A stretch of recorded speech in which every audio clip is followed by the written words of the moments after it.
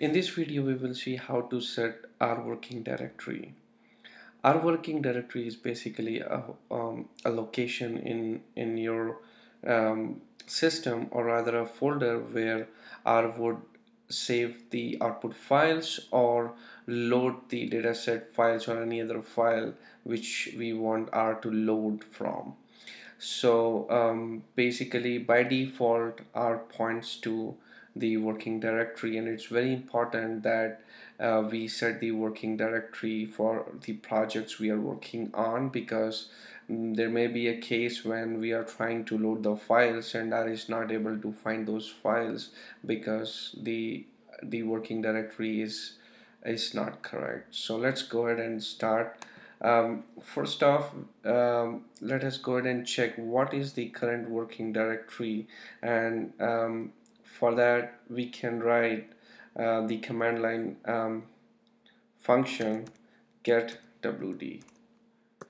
Getwd basically gives us the current working directory or path to the current working directory, and right now it is set to users MacBook Pro.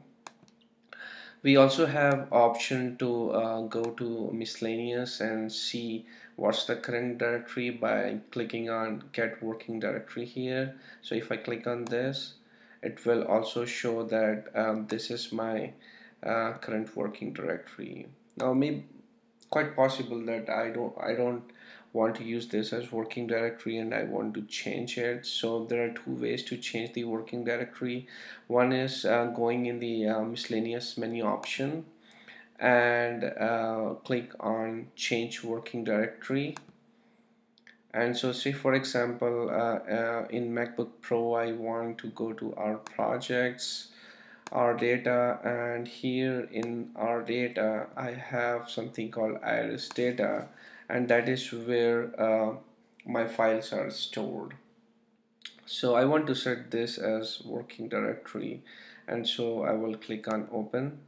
And now if I do get working directory, I should see the new path. And if you see, we have the new path now, and R knows that this is what my working directory where my working directory is located. And if now I try to say load a file and assign it to object my data read.table, and I'm trying to load a file, read a file, and you see I didn't get any errors because R is pointing to the correct working directory where this file is located.